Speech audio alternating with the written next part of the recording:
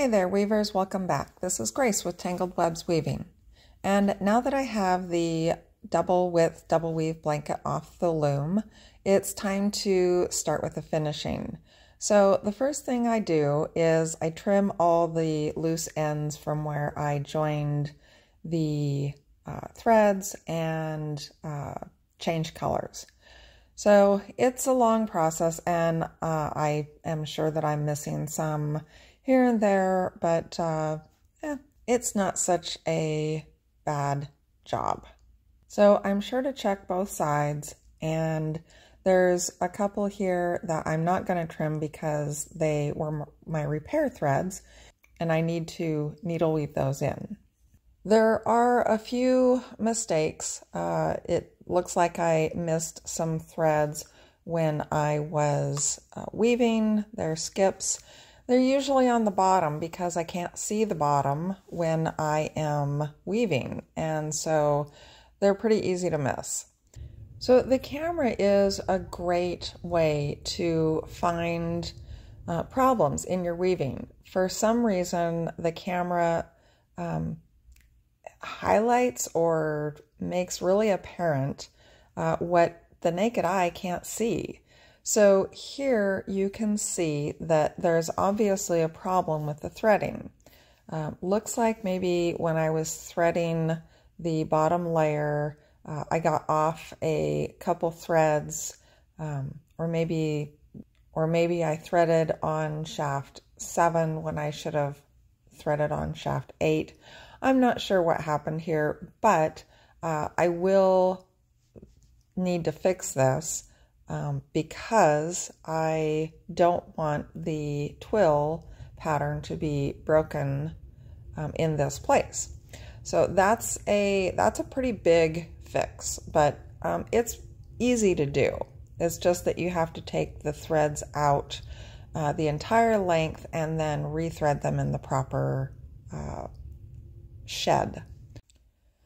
So we'll go and take this over to the dining room table where I can lay it out and find all the skips, and we can repair those. I'll show you how to do that too. But before I do that, I'm going to tackle the easy ones first.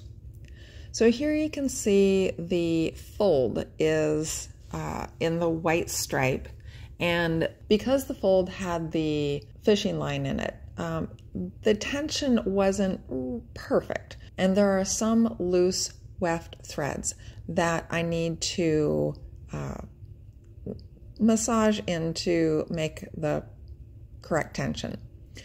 So if the loop is large, and this one isn't too large, but if the loop is large and it's on a end where we have started the row, then we can go to where the tail is tucked, and we can untuck that tail by just pulling out the weft thread. And because we split the tail, it's only one strand, so you kind of have to be careful. Go take it out from around the floating selvage.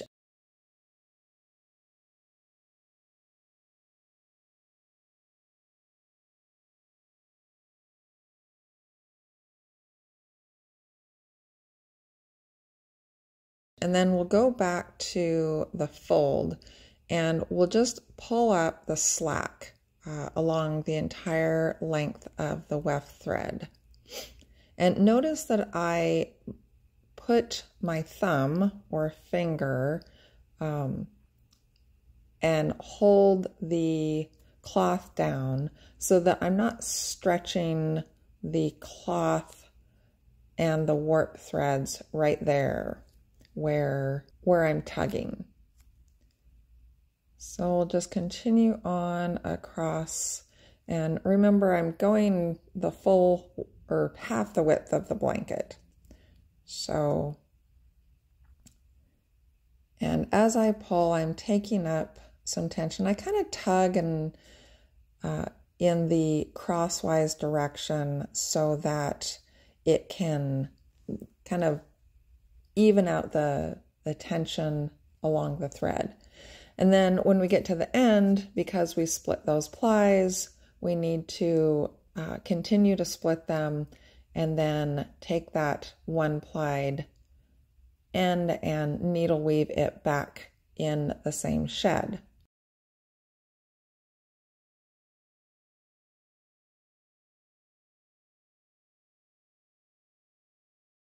And I always lose my scissors in the folds of the blanket. So we'll trim those tails off and then move on to the next one.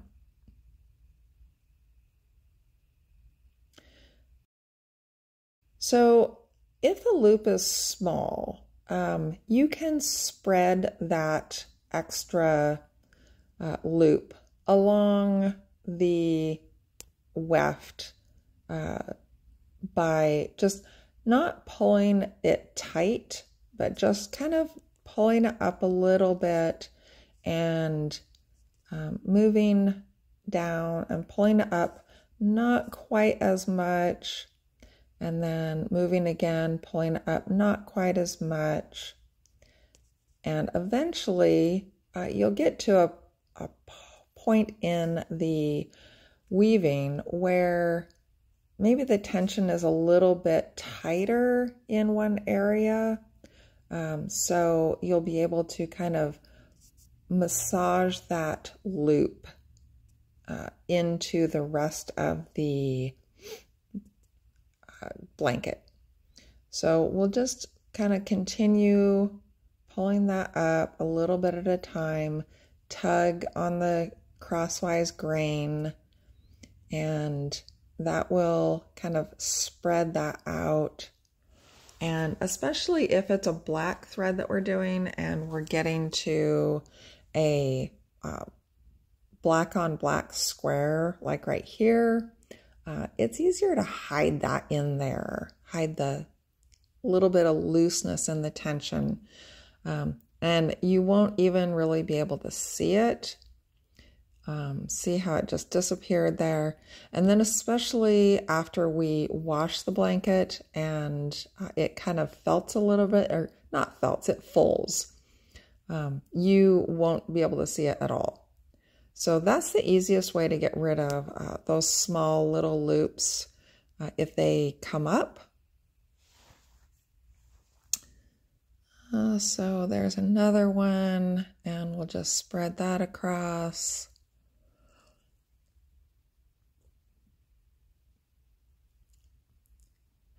Now this one is an actual skip, and because it's in the middle of the blue section, we need to needle weave an extra piece in to overlap that.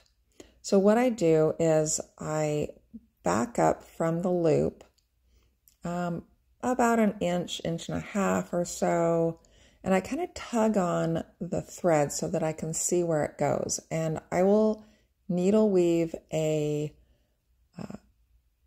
thread right on top of the thread that has the skip in it.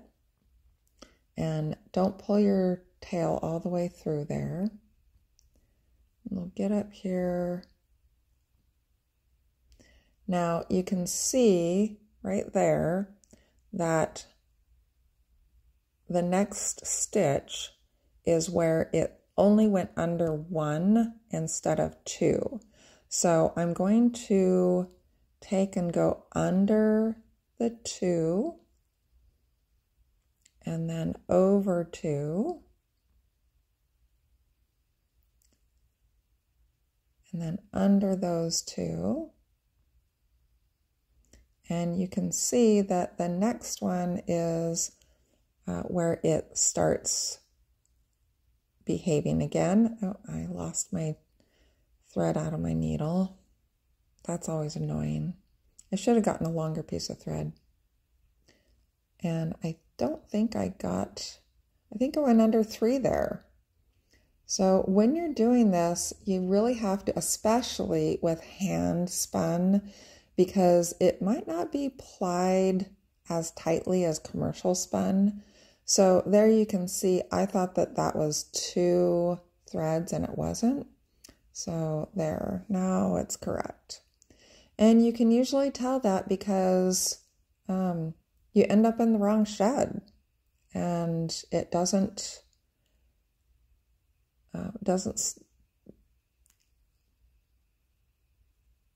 So now we are at the end of our skip, and I'll just tug on that thread so I make sure that I follow the correct one, and I'll go another inch or so, and just following that thread, and sometimes it's hard to see where you're supposed to be going.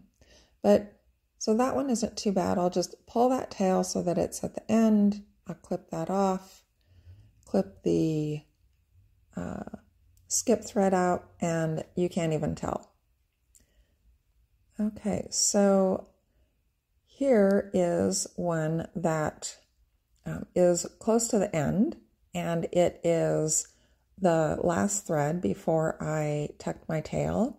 So on this one, it's really easy. We'll just pull that out back to where the skip is, and then rethread it on the needle. This is a little challenging because I have 2 plies and I have the 1 ply that I'm having to work with.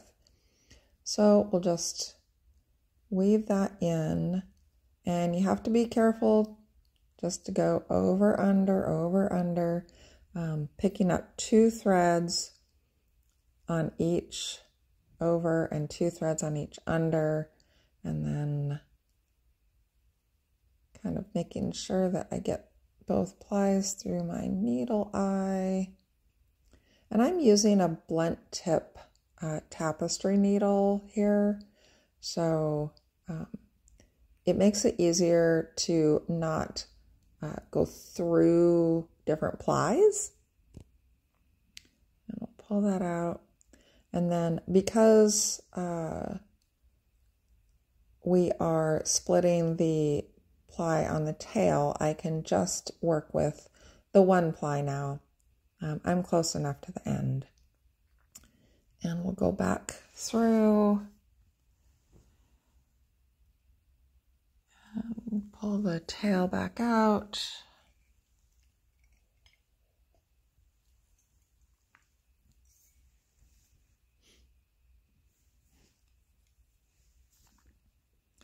So it's not fast work. Unfortunately, doing finishing work on hand-woven items sometimes takes as much time or more than the weaving. I've woven rugs where I spent more time finishing the ends of the rugs than I did on the weaving. So here we'll go under the floating selvage thread, and then we'll come back around, and I lost it again. So if your thread becomes too short, just go ahead and thread the needle through, picking up the threads that you want, and then you can thread the thread into the needle eye and pull it all through. So I'll go ahead and do that. It's such a short tail, it's hard to kind of manage it, but that is the thing we have to do. Okay, so now that I've got my needle threaded through, I'll go a couple more stitches.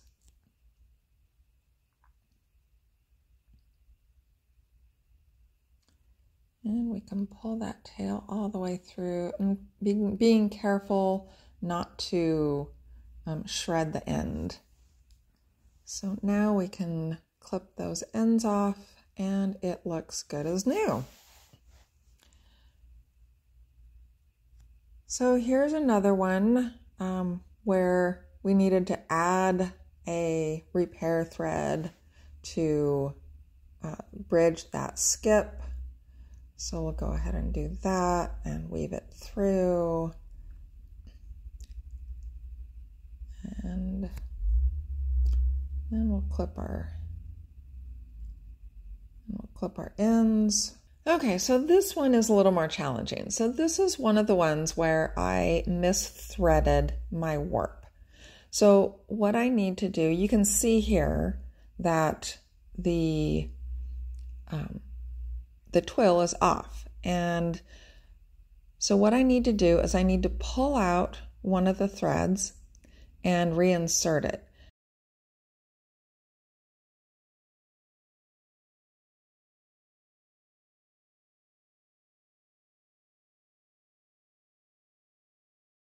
And I can see that the left-hand thread, your left, my right, is in the correct position if it were moved one to your right. So I'm just going to pull out the thread that is incorrect and move that other thread over. And we'll pull out the incorrect thread all the way down. So this is a warp thread, and we'll just pull it, and I'm rolling it up and unrolling it. We'll go all the way down. I kind of tug on the end so that I can see which thread I'm supposed to be removing, and I put pressure on the thread right before I pull it out. And then when we get down to the other end, I can just pull it out from the end. Okay, there we go. So there you can see that gap in there. And I'm going to take that same thread because it's the right length. And I'll put it on my needle. And I'm going to push the other thread over where it belongs now and take up that space. So you can see how the twill is already starting to look correct. And I'm going to secure my warp threads here with just a loose overhand knot so that it protects my weft that's there. I have like 4 picks of weft scrap yarn in there that's black, but you can see it's getting kind of loose. So we'll go ahead and protect that. And then instead of starting at the bottom, I will start up here because it's easier for me to see the pattern. And I will go and needle thread towards the end.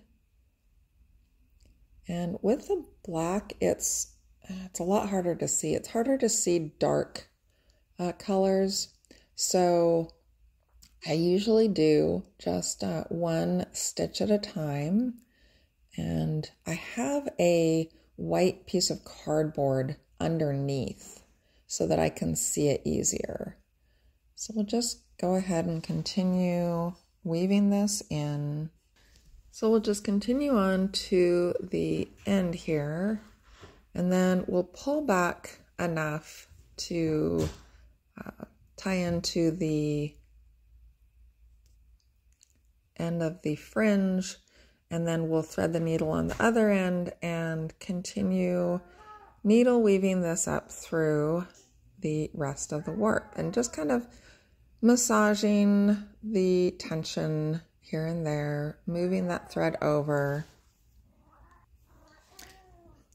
So we'll pay particular attention to making sure that we get in the right sheds and continue the twill pattern along the entire length.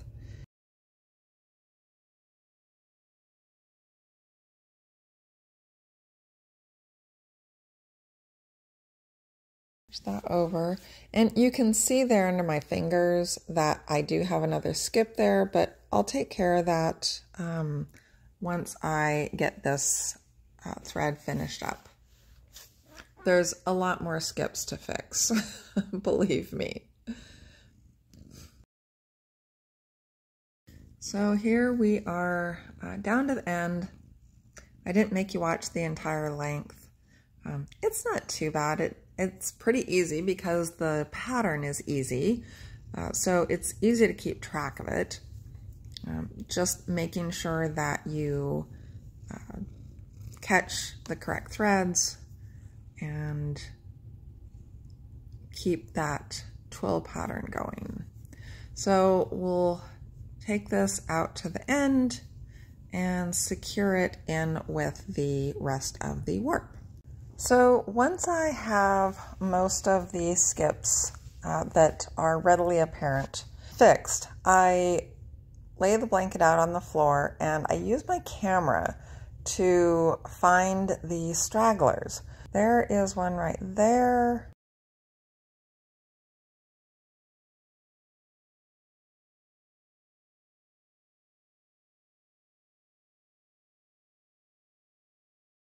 And I use the blue tape to mark them.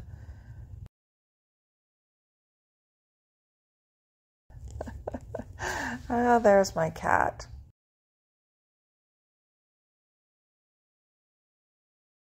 Got some ends I need to trim still, but those can happen after the wet finishing.